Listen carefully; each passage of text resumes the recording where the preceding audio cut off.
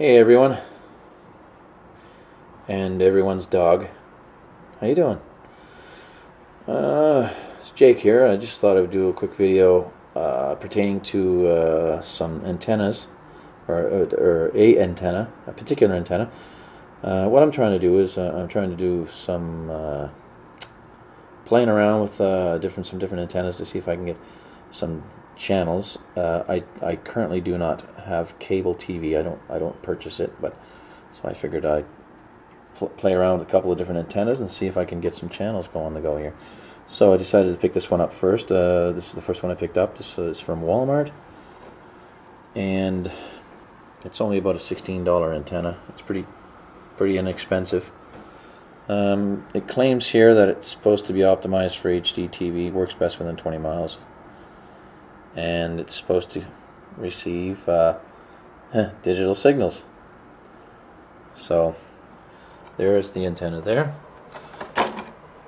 Got her geared up, and these particular rabbit ears, or well, they call them rabbit ears, but these particular antennas here are for analog channels.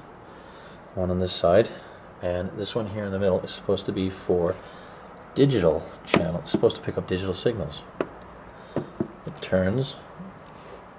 It's got kind of a light base, so it doesn't stay down very well. It turns different ways, and it's also got a 12 position knob here for some fine tuning, fine adjustment. It changes a little bit, as you can see. So works a little bit, does a little bit. So okay, so I am not really I'm not really too keen on this particular antenna. I've been fooling around with it for a couple of days, and I haven't been able to get very much out of it.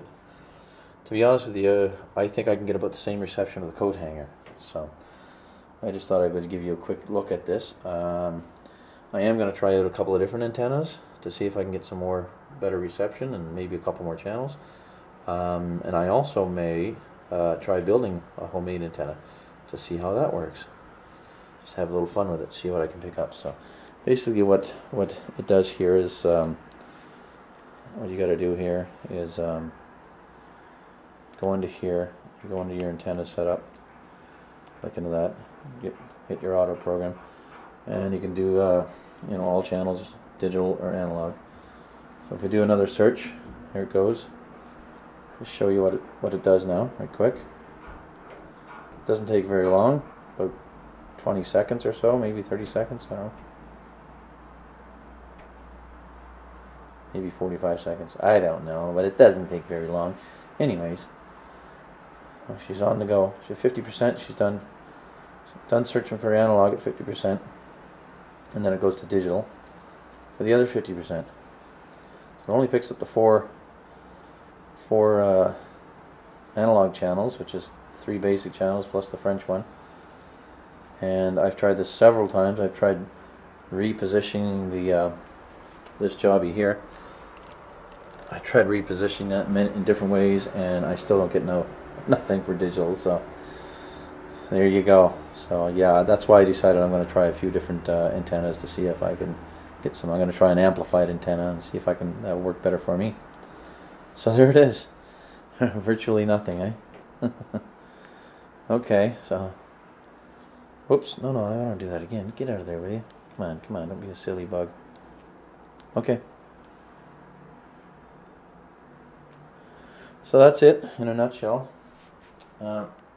Yeah, so I'm gonna go out, and I guess I'm gonna take this one back, and then I'm gonna try a few different ones, and I will keep you updated. I don't want to bore you out too much with antennas, because I know they're not that exciting. But anyways, thanks for watching, and I'll keep in touch. I'll be back again real soon. Bye. Oh, and subscribe. Subscribe to the channel. That's the first time I ever asked you to subscribe. Yeah. Anyways, see you later.